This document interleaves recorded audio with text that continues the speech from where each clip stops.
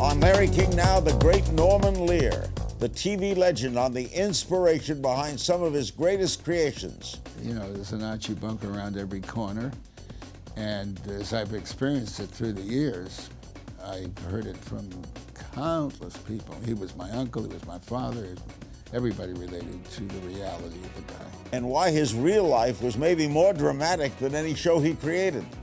And this asshole puts his hands on my 9-year-old shoulder and says, "You're the man of the house now."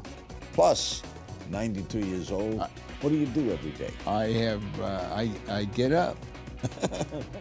All next on Larry King Now.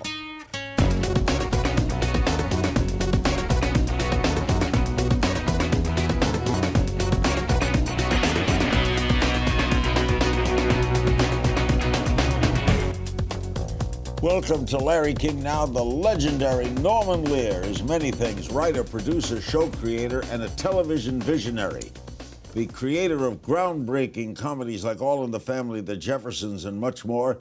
His shows included the first to star a black family, the first to talk about then taboo topics such as abortion, opposition to the Vietnam War, and the transgender issues, among others. His memoir, Even This I Get to Experience, is out now, and I told him before we started, I bought this book 2 weeks ago. I bought it before I knew Norman Lear was going to come. Normally they bring their books. I'm happy to have bought it. I'm happy to have started it. And I made $1.75. You make $1.75. Oh, yeah. President Clinton said of this book, Norman Lear can find humor in life's darkest moments. That's no surprise. It's the reason he's been so successful throughout his more than 9 decades on Earth.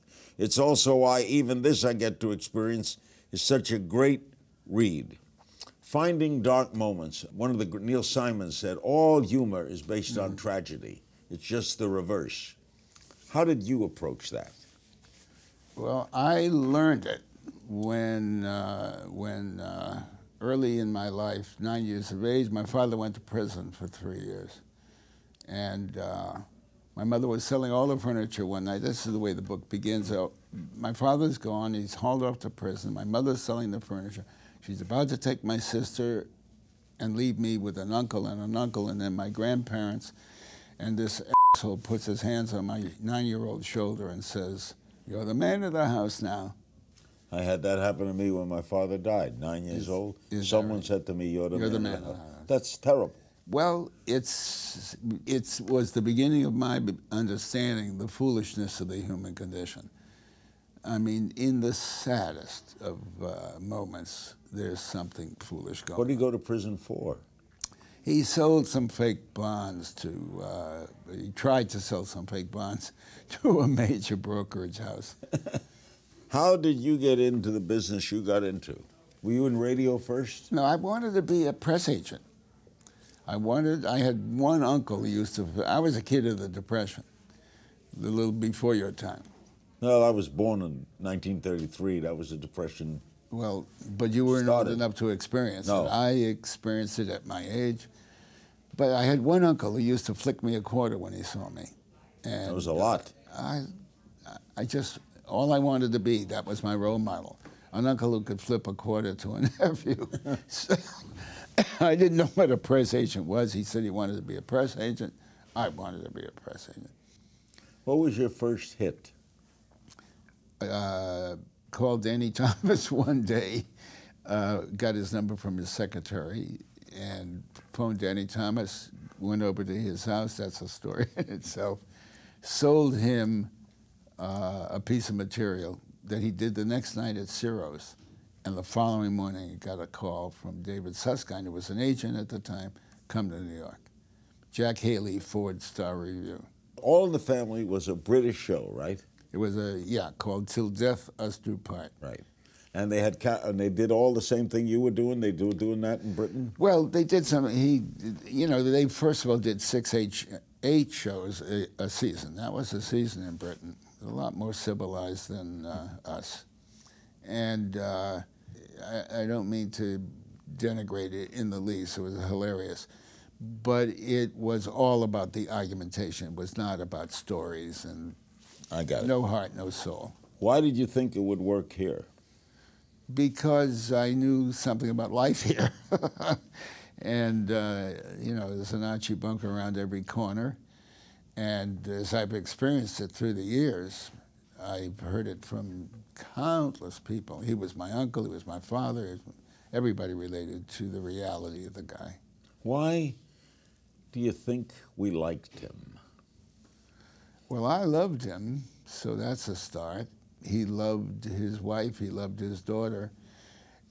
I think people understood intuitively. I don't remember whether we dealt with it in a specific story, but he was not a hater. He was afraid of tomorrow, afraid of progress. Black family movie next door, that kind of thing. He was just afraid of losing his job, of tomorrow. Did you have a tough time selling the network on carrying it? It only took 3 years to sell. They ran advisory at the beginning of the show, right? Yes, it did. And they also, Wall Street Journal said that it almost didn't get on the air, right?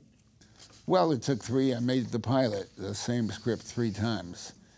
But happily, I didn't have the same young people. I didn't have Rob Reiner and Sally Struthers the first 2 times. You didn't? No. So this, you talked about luck earlier. I've had the greatest luck. You have to have talent, too. You write in the book about butting heads with Carroll O'Connor. You've called him murderously difficult, right? In what way? He didn't like most of what he read. Now, I was wise enough, I guess, at my age to understand that he was carrying a load. I mean, boom, the show made him a star and a bigot at that. And he was an extremely intellectual guy, you know, Dublin theater kind of intellectual, and with one of the best hearts and wisest minds. So playing this bigot was not easy, although I didn't have to talk him into it. He ached to do it, and he brought it. I put words on paper. He inhabited them. I mean, he says. But he didn't want to do certain things? He didn't like He was afraid of, he's afraid, basically, of being Archie Bunker. I struggle with it because it's so human and complex. But you're going to go to a break, I can see in your eyes, and we're going to talk about this afterwards. You noticed this? We'll be back with the great Norman Lear right after this. The book, Even This I Get to Experience. We're back with Norman Lear. Did you part enemies? Or if not enemies, did you have a bad ending with Carroll O'Connor? No. Well, he was very unhappy with certain aspects of our relationship. But when he passed, and I went to the house to visit his wife, Nancy, with a lot of other people, she asked me to wait after the others had left. And when we were alone, she took me into a hallway to a room and opened the door. It was locked, and it was his study. And the desk was as empty as this one, except for a piece of paper, a letter that I had written him 4 years before, telling him how much I loved him and how difficult and how much I hated the time some of the time we spent together fighting, but basically how grateful I was for the role. That was the only piece of paper on his desk. Talk about television today. There's edgy shows today, aren't there? I mean, they've come a long way, haven't they? Well, or haven't they? Dramatically, my God. There's everything in the world. Because of cable? Because of cable, I guess, and no need of sponsors and their interventions. But we got shows like Modern Family. You like that? Oh, I love Modern Family. Blackish is a pretty good show. I haven't seen Blackish yet. There was an article in the paper this morning. I'll see it tonight. I've TiVo'd it already. Are they socially conscious today, too? I think South Park is as socially conscious as I've ever been. And I love the Seth MacFarlane and his humor. Oh, what a genius. Yeah. I mean, you're wild, Norman. You were always ahead of your time, right? How do you explain that? As you look at yourself, I mean, people 92 tend to be conservative. You get more liberal. Well, I don't think I was so much ahead of my time as understood my time. I mean, that people could live with a bigot when those bigots were 10 to a block. I mean, how much did, bravery did it take, or understanding did it take? I dealt with the reality of my world. That's all I did. Go ahead. That's all we did, excuse me, because obviously it was a giant collaboration. A lot of brilliant writers. Did you create the spin-off? The word spin-off was created by I don't know who. The press gave us the word spin-off. What I always thought of was, this actor is wonderful, kind of a bush league that's waiting to get into the majors. That was the metaphor I used. And so Florida was a maid on Maude, and one could see that she owned the audience when she had a few good lines. So we introduced John Amos as her husband, and that was the seed of, but they were in the bush leagues, and then they went to the majors. That was Maude, and the Jeffersons spin-off from All in the Family. Yes, right? yeah. And Good Times, and Sanford and Son. Well, Sanford and Son was an entirely different situation. Bud Yorkin and I fell in love with him in Las Vegas, and we brought him to worried that he couldn't stay clean from Red Fox, from a language one of the greatest standpoint. comics of all time. Clown. I love the word clown. Now, what do you make of shows online, thousands of choices, television on demand? It's a whole different... But this is America. We overdo everything. We like something, then we have to have more. As I said, there were 8 episodes of Till Death Us Do Part. We had to do 24 here. What keeps you going? Even this I get to experience, What made you write the book? I told myself I was 70 maybe when I told myself I was going to write the book. And I started making notes and paying a lot of attention to what happened to me in the past.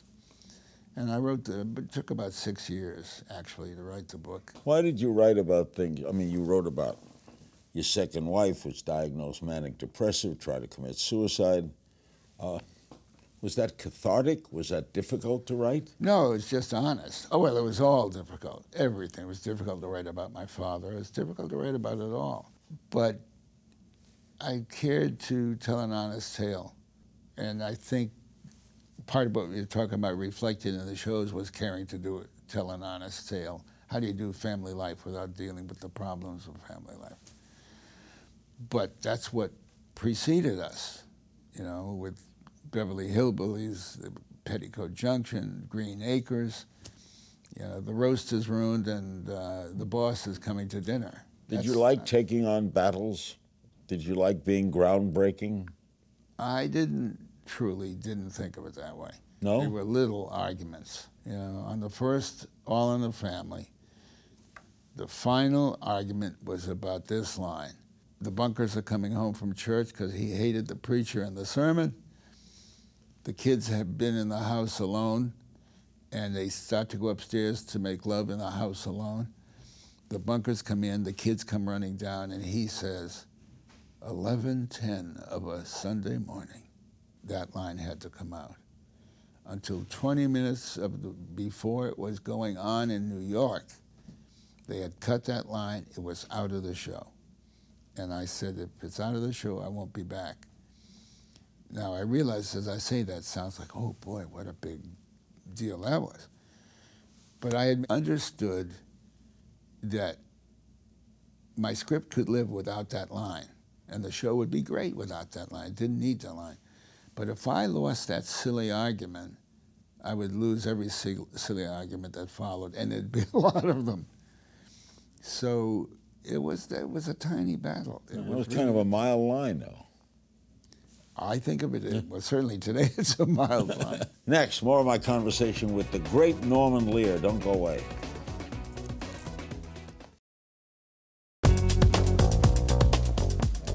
The book is Even This I Get to Experience. I love that title. Norman Lear, one of the great figures in the history of American television. What is life like for you now? 92 years old. What do you do every day? I get up. That's a big start. I start every day getting up. And I've got 6 kids. I have my youngest are 19. My oldest is, she'll hate me for saying this, 68. My twins are sophomores at college. They live in the East, so I go back and forth. And I have a next. I want to do a next. You do? Yeah, those two words, over and next, we don't understand always how important they are. When something is over, it's over. And on to next. How's your health? I think it's pretty good. I expect when this is concluded, I'm going to get up and walk out. Did you ever think of retiring? I never for a minute thought of retiring. Never for a minute. I have to reinvent myself because this is a younger audience. By the way, I love what you're doing. I just think that what you're doing, and you have a lot of young people in here. I learned from your producer, and I think that is so fucking great. What the establishment doesn't understand is that life doesn't go away because we get older. It just gets richer. But I don't know about you, I fear death. I don't think we're going anywhere. And so I don't want to leave. I'm too curious to not be around, to not exist. Drives me nuts. But maybe can't do anything about it. Maybe in the last few minutes, your curiosity is going to turn into, I can't wait to find out what happens. What do you think happens? What a good question. I am utterly content not knowing. And I think it's great. I think this game of life is so hard. It's hard to be a human being. I think one has to learn to enjoy the hardship. Now, as I say that, I think about people who, the multitudes who have no way of enjoying it. And yet, you see them smiling in photographs. Something about the human spirit that is so wonderful. At the end of it all, the biggest question in our world, ever in our lives, stands and remains. And I don't want to go close to the answer now. Do you think there is something, or do you hope there is something? I am married to a woman who knows there is something. Me too.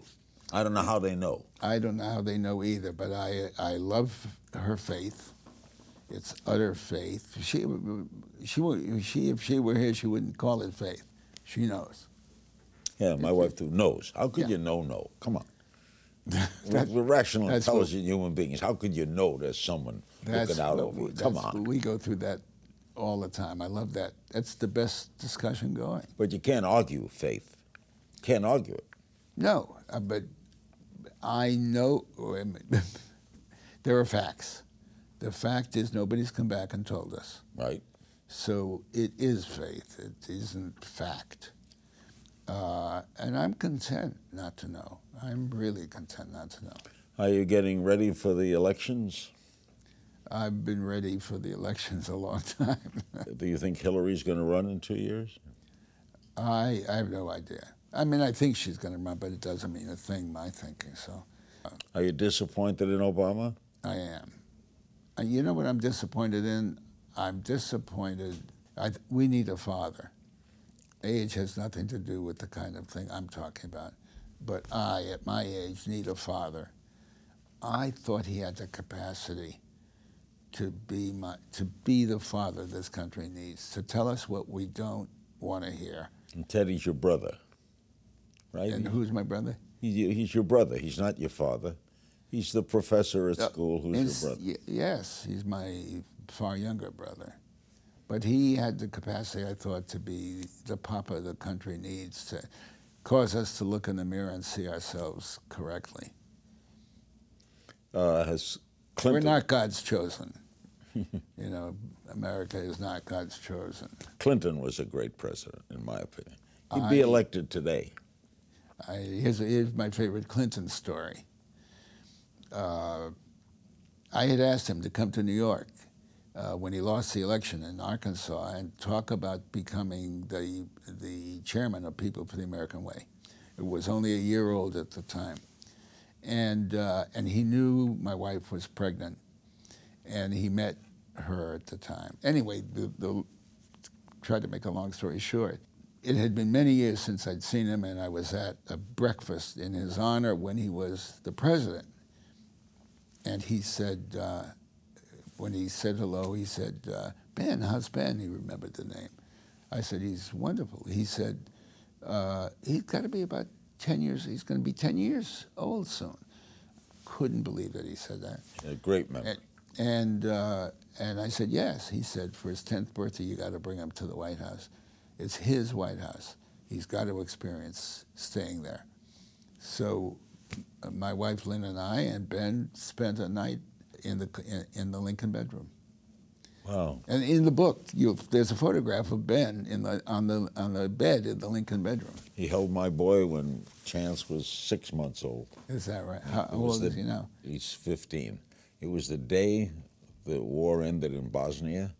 We thought we'd cancel the picture. He didn't. Instead, he looked at him and he said, you don't know what's going on, but someday you're going to be in history class.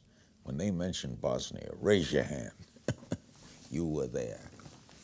He wrote the forward to my book. I love that. I just love it. He's a hell of a man. And you're a hell of a man. Norman Lear plays a game of If You Only Knew, and we'll take some of your questions right after this. We're back with Norman Lear, the book, Even This I Get to Experience. Some social media questions. Michael Bearden on Instagram. How did you become socially conscious? You did it at a time when there was less tolerance for diversity. Your thoughts on TV, art, music in general today, but how did you become socially conscious? Do you remember, or were you always that way? I'm an observer. I mean, I listen a lot, and I see. I don't know how you can grow up not socially conscious. I think you can grow up with too many other things, like poverty, like ill health on your mind to divert you. But if things are going well enough, how can you not see what's around you and what's impacting everybody? I never understood bigotry. I never understood, well, people... I certainly haven't. Never. John Hausman tweets, what are your favorite shows today? I love Modern Family. As we talked about earlier, you know, Seth and my South Park friends, Trey and Matt, and a lot of the drama. I'm going to fail to remember the names of, you know. Watch Ray Donovan? I have not seen Ray, but Ray Donovan is one of a half a dozen shows that friends I respect are always telling me, you got to watch. Ray Donovan is a great drama. You can't watch everything, can you? No. It's too much. A visual arranger asks, what's the best pitch you heard in an elevator? Anyone pitch shows to you? The best pitch I ever heard. I'm reminded of my head goes right away to an All in the Family that Carol didn't want to do because it was 5 people in a stuck elevator. And one of them was pregnant, about to have a baby, and the panic with the elevator set caused her to go into birth, and that was the biggest fight we ever had over that elevator. Why didn't he want to do it? Story. 5 people in an elevator, you can't do, 26 minutes or whatever it was at the time, and a baby born. I mean, and I realized it was a tough thing to ask him to do, but the notion of having a baby, the first sounds of a baby playing on his face. I loved his face better than he did. And did it work? Oh my God! I don't remember that episode. Wow. Rome 1213. What do you have a bucket list? What's left on your bucket list? Tomorrow. Tomorrow. A little game of If You Only Knew. Go back. Remember the first girl you ever kissed? Very well. What was her name? Her name was Adrian. Adrian Young. How old were you? I was 16. Oh, late. Well, I mean really kissed. Oh, I don't mean spin the bottle kissed. Oh. I mean really kissed. In New York? In Connecticut. Best advice you ever received? As a writer, write. If you were stuck on a desert island, what 3 things would you want? I want a baked potato. I'm trying to fight to find a way to have all my kids and call it one. All right, that's acceptable. Favorite curse word? I say a lot. Yeah, me too. Biggest splurge? Biggest splurge? I've splurged a lot. I think of splurge not just in spending money, but, you know, splurging in Life. Life and leaning in. Favorite actor you've worked with? Favorite actor? I'll say Carol O'Connor. Favorite childhood memory? I was driving. I was taking one of my early dates with a woman I later married. We were going to Westport, Connecticut to see Tyrone Power with a handful of people in your audience that remember Tyrone Power, and his wife Annabella in Lillian, one of my favorite plays. And my father was coming home to give me his Terraplane, Hudson Terraplane, so I didn't have to drive my Model A and pick up my wife and so forth. And he didn't get home. And I picked her up crying in my Model A, went all the way through Bridgeport, Waterbury, Middletown, whatever, and onto the Merritt Parkway. I'm within 10 minutes of the theater, and I hear honk, honk, honk. And my father has caught up with me. We change cars. Wow. And I drive in the Terraplane. He drives the Model A. Any advice for aspiring TV writers and showrunners? Right. And don't lose your conviction. 3 people you'd love to have dinner with? You now. And Mark Twain and Bernard Shaw. Was Mark Twain the best American writer? Well, I don't know if he's the best. Mine goes to Emerson because I love Emerson. But between them, they cover the waterfront. If you didn't have a career in entertainment, what do you think you'd have done? I'd have stayed in my Uncle Al's shoe store. Selling shoes? I can't imagine what I'd have done. Me either. Norm, you're a great man. Thank you. I love being here. Even this I get to experience. My guest, the great Norman Lear. You can find me on Twitter at King's Things. Thanks for joining us.